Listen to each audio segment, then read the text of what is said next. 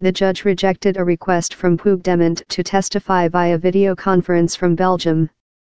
Embroiled in Spain's gravest political crisis since the return of democracy in the late 1970s, Prime Minister Mariano Rajoy called the election when he took control of Catalonia in response to last week's declaration of independence by its parliament.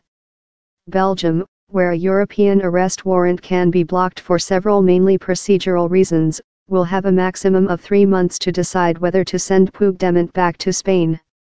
On Thursday, 9 members of his sacked cabinet were ordered by the High Court to be held in custody pending an investigation and potential trial.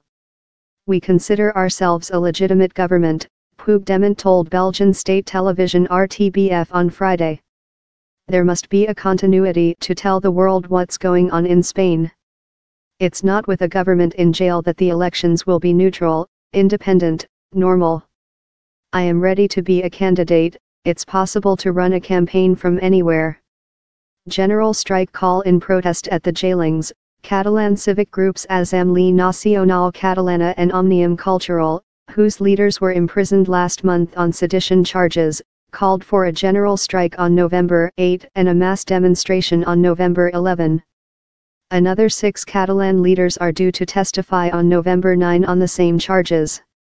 One member of the dismissed cabinet, Santi Vila, was released after paying bail of €50,000, $58,300, on Friday.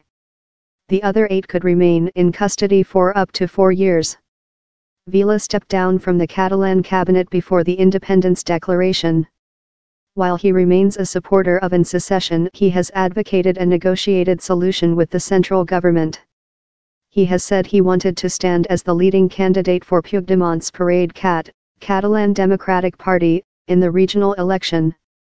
Thousands of people staged pro-independence protests on Thursday night in several Catalan towns, and parties forming the current coalition Junts pel Sí, Together for Yes, are pushing to run again on a joint ticket at the election. An opinion poll published on Tuesday showed Junts pel Sí would win in December with 35.2% if the vote was held immediately and would likely reach a parliamentary majority if it stuck with its current pact with far-left party CUP. The Spanish government said on Friday it would have no option but to open talks within the law with those who held a majority. Some even mention the idea of a federal model so that regions can have more autonomy, including financially.